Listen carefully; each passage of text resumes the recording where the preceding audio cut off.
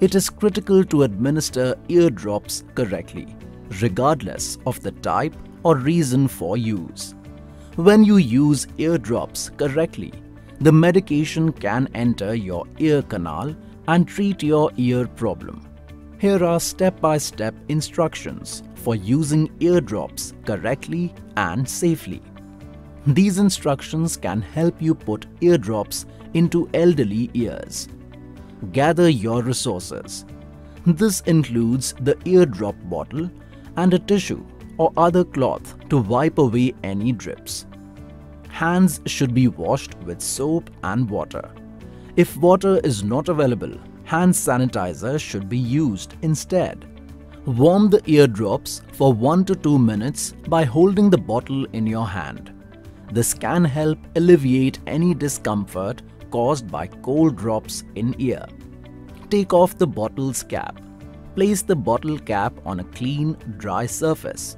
Check that the dropper on bottles with droppers is clean and not cracked or chipped. Make sure your head is in an upward-facing position. It may be easier to administer the drops to elderly person if they tilt their head or lies down on their side. Draw some liquid into the dropper if the bottle has one. If the bottle has a dropper tip, simply turn the bottle upside down. Gently raise and pull back the upper ear for elderly people. Squeeze the appropriate number of drops into each ear.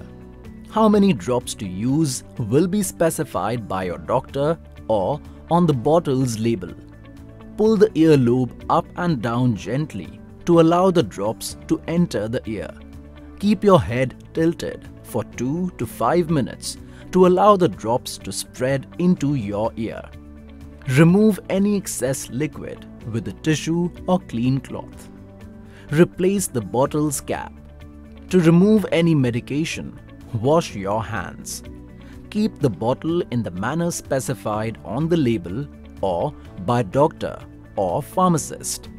You should also be aware of how long you can safely use the eardrops after they have been opened.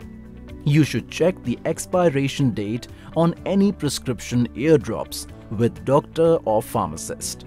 Check the expiration date on the label of over-the-counter drops. If the drops have expired, discard them. Do not use eardrops that have expired.